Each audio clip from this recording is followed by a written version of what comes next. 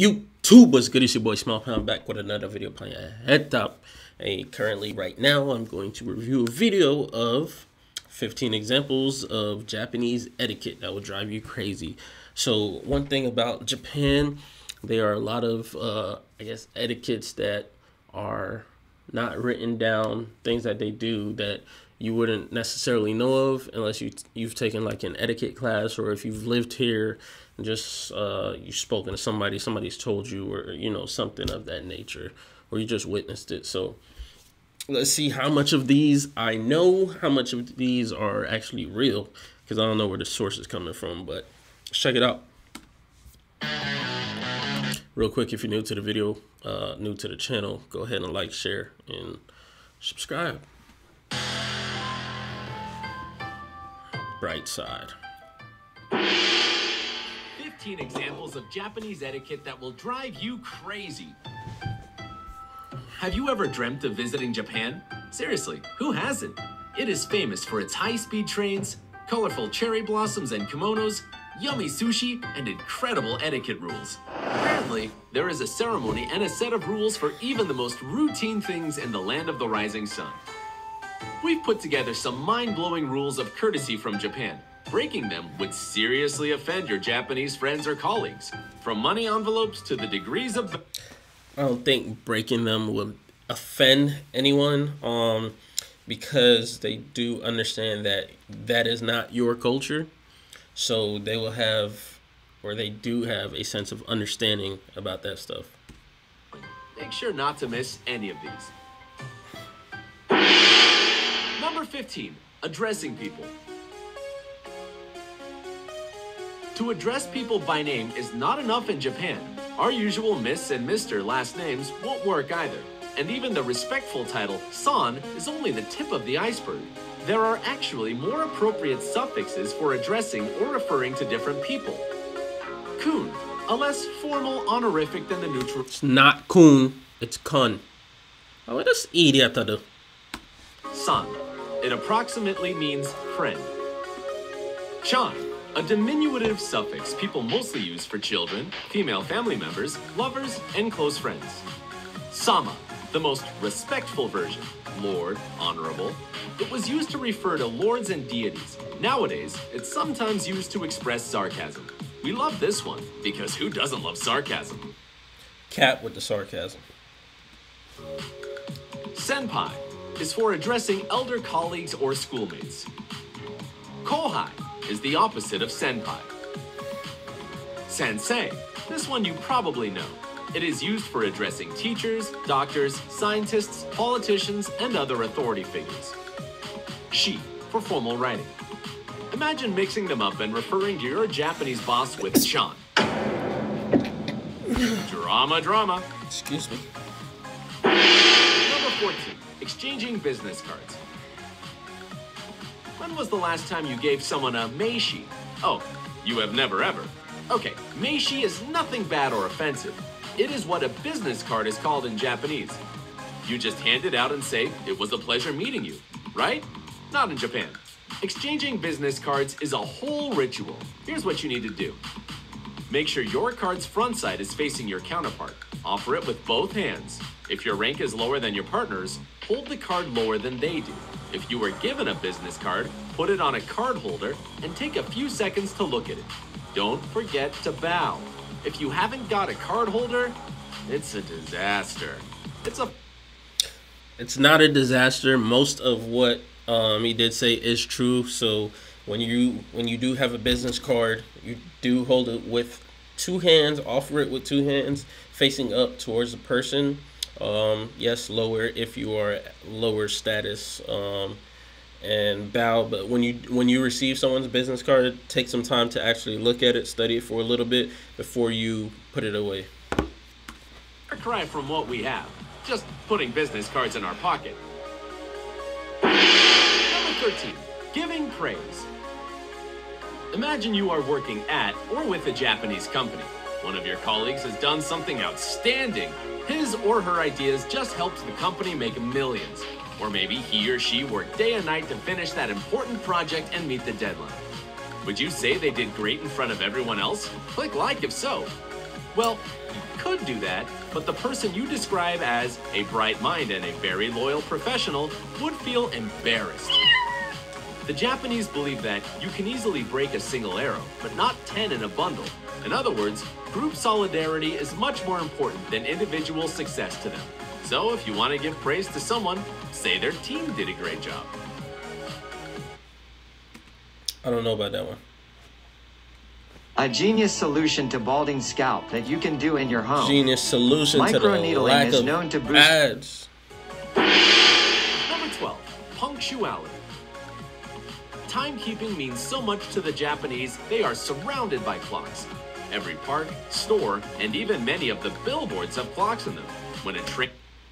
I'm gonna go out on a limb, very small limb, and say that majority of every place in the world has clocks everywhere. 1 minute late, the railway company will make an announcement with their sincere apologies. The driver of a bullet high-speed train is not expected to stay more than 15 seconds off schedule. So don't be surprised if you have a meeting, a real or an online one, scheduled with your Japanese colleagues, and they start messaging you asking if everything is all right with you when you are 1 minute late. So the punctuality thing is a big thing in Japan, especially for the railways and the trains. Yeah, it's huge. If they're late, they're gonna start announcing it, and they're gonna put it on their websites and things of that nature. And they might even give you the certificate of lateness for you to like bring to your job and things of that nature. Imagine what a torture it must be for a Japanese person in, let's say, Italy, where life is more relaxed, and a few minutes could mean a couple of hours. Number 11, in an elevator. It turns out that even here there are informal but clear rules. If you are the first to enter an empty elevator, you become the elevator captain, and you should stand close to the control panel. You'll need to hold the door open until everyone has entered the elevator. Repeat, so for each floor at which the elevator stops. You must also be the last to leave, and you need to do everything very quickly. If you are a tourist in Japan, try not to be the first to enter an elevator, unless you really want to be the captain. It's not that deep. A little bit semi to what he's saying. You know, it's that's more polite. So yeah, somebody enters it, ask them what floor, hit it, hold it. I mean, I do that wherever else too. Position is not paid though, and you don't even get a cool captain's hat. And it's definitely not called elevator captain. Number 10, subways. On the subway, there are some restrictive rules that the Japanese are expected to follow. Talking is not allowed, on the phone as well, and it's impolite to stare at others. It's not customary to give up your seat for old people, even if they can barely stand. There are special seats marked with a sign for them, as well as for disabled people and pregnant women. You can't take those seats if you don't belong to those categories. So on the train, you can talk on the train. You can do whatever on the train. However, the talking on the phone part is actually frowned upon, and obviously you're not going to be playing music out loud. Everybody's usually on a train playing games, or they have their headphones in, not disturbing anybody, but they are courteous about others, other space and everything like that. And the elderly / handicap / pregnancy seating is a thing on most carts towards the back end. There's a section on both sides where they will actually go and sit, but you can talk on the train. Number 9, touching. In Japan, it's rude to look people in the eyes, let alone touch them. This country is not very large, so every Japanese person respects the personal space of others. If you visit Japan, don't touch people.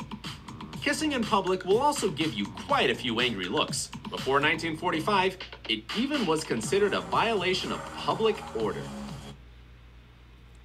Cap with the kissing in public, giving you what? I don't even remember what he said. So typically you don't really touch people. I know we tend to do the handshaking thing in the States. When you meet someone in Japan, you usually bow. But if it's like informal, your friend, like you hug and things of that nature, it's fine. They're not big on PDA, the public display of affection. Some people, but you'll see couples walking, holding hands, or if the girl's with her boyfriend, she'll put her arm around his arm, things of that nature. So, partial cap. Number 8, keeping it clean. The Japanese are obsessed with punctuality and cleanliness. Taxi drivers wear white gloves. Face masks protect people from germs. There are mouthwash fountains in public places to keep your breath fresh. There are moist towels at every restaurant to keep your hands clean without touching any taps. If you visit a Japanese home, prepare to take your shoes off before you enter. You will get slippers instead. Don't be surprised to get an extra pair of slippers to put on before you go to the bathroom. You will take them off again as you come back to your seat. And if you see a tatami, which is kind of like a mat, remember there are no slippers for it at all. Kind of like a mat. You can only It is a mat. step on it with your socks or with bare feet. Rule of thumb in Japan. Always wear nice socks. You do take off your shoes in some places. If you walk into somewhere and there is a step up, an instep, you're supposed to take off your shoes before you step up. So don't step up with your shoes on. You can turn around, take your shoes off, and then step up that way. Put your shoes off to the side, line them up. Or you can turn around, sit down, and take your shoes off. I forgot what else it said, but yeah, most of that was true. Number 7, eating outside. There are lots of fun foods you will definitely want to try in Japan. From bento boxes, which can come in a super fancy design, to ramen and whatnot at the yatai stalls. One thing to remember here is that you can't bring your own food or drinks to the stall, which makes sense. And you can't occupy your table for too long as there are other people waiting. The same rule works in parks and public spaces. Yes, it is considered bad manners to sit in one place slowly enjoying your meal or life in general. There is a chance others want your spot on a busy day. I mean, so this is like anywhere. Like, you're not gonna stay somewhere forever not doing anything for the sake of other people not being able to use it. But it's not like a bunch of hate coming your way for sitting down and enjoying life. That's cap. Definitely see a lot of people that's sitting down and chilling all the time. More than that, there are some public open spaces where eating and drinking is forbidden altogether. Eating while walking is also not a thing, because so they don't normally eat and walk. People do, but for the most part, the majority, they do not eat and walk or drink and walk. They usually stop and have that meal. Oh, what I was gonna say before with the mask, like masks have been a thing in Japan before COVID. So they were always courteous of people that wear masks. Are courteous of, you know, themselves and individuals, you know, their personal space, things of that nature. Osa, which means one thing at a time. If you still want to try to eat while walking, be prepared to carry your trash around before you find a trash can. This is a rather difficult task in Japan. A lot of tourists fail at it and just litter all over the place, which is a no for the Japanese. So yeah, littering is definitely not a big thing about Japan. Japan is fairly clean. Trash cans are hard to find. If you do need to find a trash can, your best bet is to find a Lawson's, 7-Eleven, or Family Mart. Those are the convenience stores, the konbini, where you can find them. You can find them almost on every corner, right? There's never one that is too far away. But if you're in Japan, you come to visit, bring a little plastic bag in your book bag, and, you know, save that for your trash. Throw it out when you get home. It's gonna be your best bet. Understandable, right? Or vending machines. Vending machines are key because they'll have trash cans attached to the side.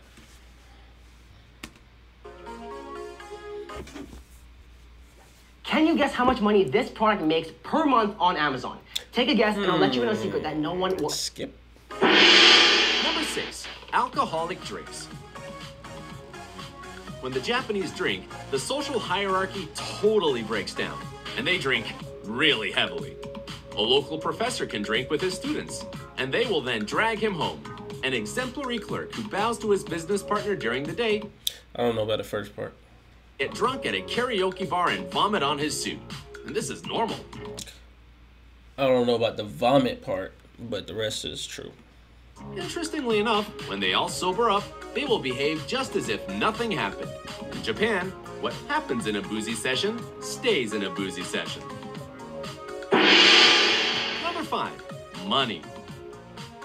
The Japanese have a strange attitude toward money. For some reason, they are embarrassed to show it in public. Therefore, money envelopes decorated in a traditional manner are very popular here. And if you haven't got such an envelope, you'll have to wrap the money in a piece of paper before giving it to anyone. Of course, you don't need to do so at supermarkets, but you still have to consider this rule. You can't hand your money to the cashier, only put it in the cash tray. And it's for the sake of the protection of personal space. Yeah, I don't know about that. You can hand your money to the cashier.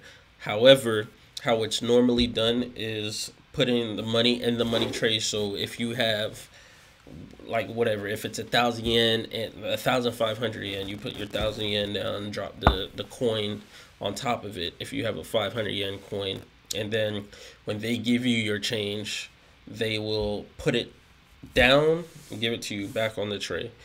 Or there are hand-to-hand exchanges. It's not freaking death. Number 4, the art of sitting properly. To sit by folding one's legs underneath one's thighs is called I can't do that.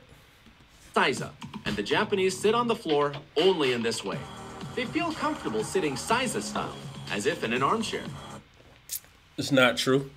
That is the only way that they sit down. They sit down in different ways also. But if you are not accustomed to it, your feet become numb within a couple of minutes. If you are a tourist or a senior and spread out your legs, you'll certainly get away with it and no one will say anything. But it would be unimaginably inappropriate for a Japanese person to sit this way. Number 3, gifts. In Japan, the culture of giving gifts is very strong, and there are 2 special gift-giving seasons each year, O-Chugen in summer and O-Seibo in winter. In many countries, it is customary to open a gift at once. In Japan, it's a sign of greed and impatience. Besides, what if the gift giver is embarrassed about their modest gift and notices a shade of discontent coming over your face, like a wind in the reeds? By the way, do you think flowers are a good gift? Click like if so. You have to be very careful if you want to give someone flowers in Japan. Lilies, lotus blossoms, camellias, and any white flowers, in general, are reserved for funerals. Potted plants will not be appreciated because of superstitions. Anything in a set of 4 is believed to bring bad luck. I don't know about the potted plants. The white flowers, typically, yeah. Number 9 is considered unlucky as well. So the number 9 is not 9. I don't know about 9. 4. So ichi ni san yon. Yon can also be she, and then she is it means death. So that's probably why they're saying that it's unlucky. So remember not to embarrass yourself. Number 2, bowing. The art of bowing is so important in this country that children learn it at an early age. Imagine this. There are many different ways to bow in Japan. Standing, sitting, and female and male variants. Here are some of them. The greeting bow, eshaku, of 15 degrees is for people of equal business or social rank. The respectful bow, keirei, of 30 degrees is a bow for a teacher or a boss. The deeply reverent bow, saikare, of 45 degrees, should be used if you apologize or see the emperor. The begging for your life bow is probably only used nowadays if you have done something really terrible. Of course, foreigners are not expected to bow, but the Japanese will be pleased if you return a bow.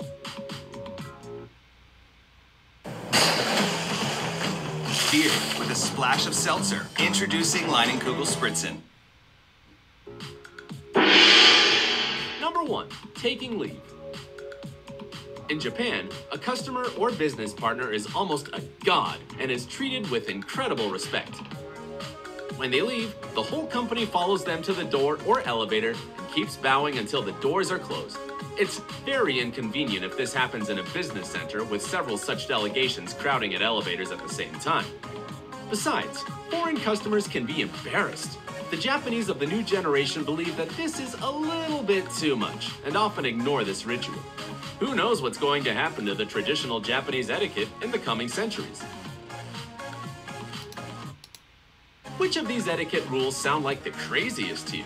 Or maybe there are some you wouldn't mind following yourself. So with the bowing, I mostly experience it at restaurants, smaller restaurants. So when you leave, they'll walk you to the door and they'll watch you go. They'll say, "Thank you for coming. Enjoy your night," and watch you go. All right. Well, that's it. See you next time. Like, share, subscribe. If you're new, go ahead and drop a comment. Tell me how you like the video. Peace.